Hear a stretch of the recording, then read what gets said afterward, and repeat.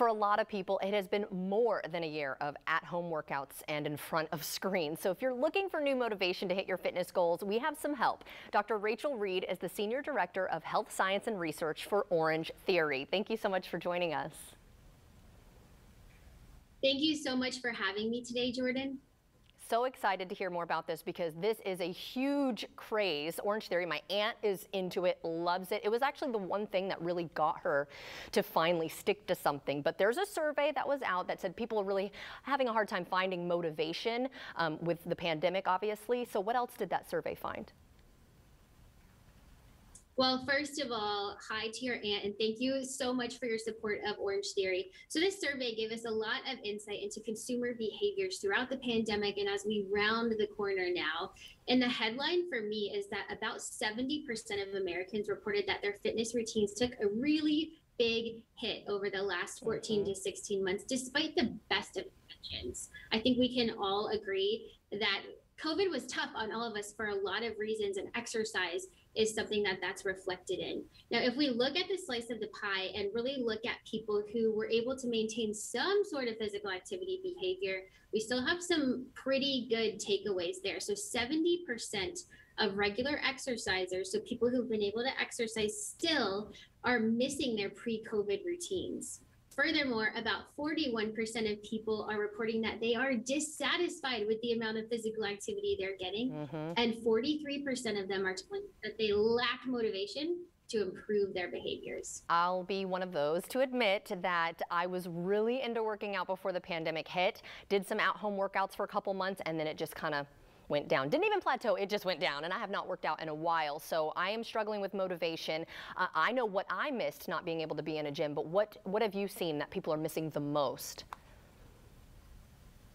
Yeah, so that motivation, that accountability piece that you're talking about, Jordan, is something that was reported by so many people who completed the survey as well. I mean, we know that having the coach that knows your name when you show up is going to help you stay more accountable. Consumers also report that they miss the equipment at studios and fitness facilities, right? At home, many people purchased a couple of pieces of equipment, but they by no means have a full blown out gym setting. So people are really missing that community feel and the equipment too. Yeah, and you just don't get as good of a workout when you're doing it from home, right? The gym just brings something out in you, like you said, just having the people around you and that motivation and the accountability for sure. So for people who didn't exercise much or maybe at all during the pandemic, how do you recommend they get started on an exercise routine now?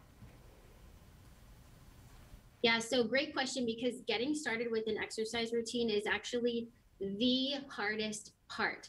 So first and foremost, if you're looking to start or really change your exercise routine, touch base with your physician. It's always a great idea to get their opinion ahead of big changes.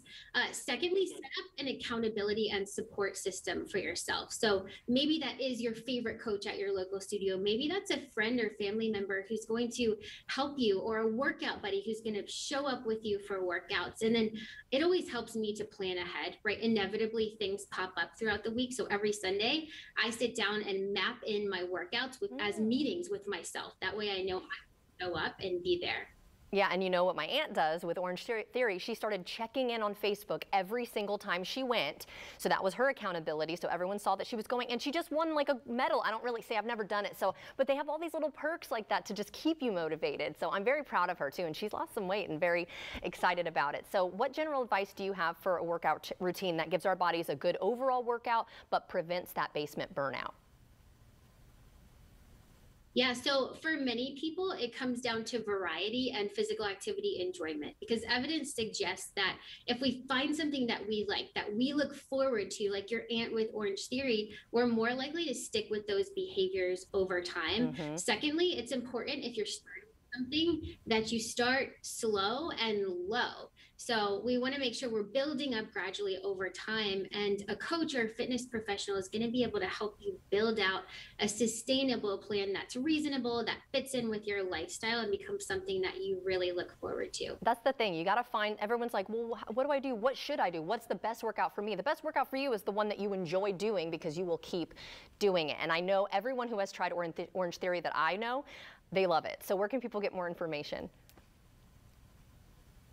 So go to our website, it's orangetheory.com. And Jordan, we actually have a special promotion right now. So if you do sign up for a membership, you get your first month free. Wow. And so if you can be consistent throughout that, I know, you'll be more likely to really start to notice those physical and mental benefits of regular exercise. That's the thing. If you just stick with it, it's all about consistency. And once you start to see any sort of result, that motivation will kick in extra.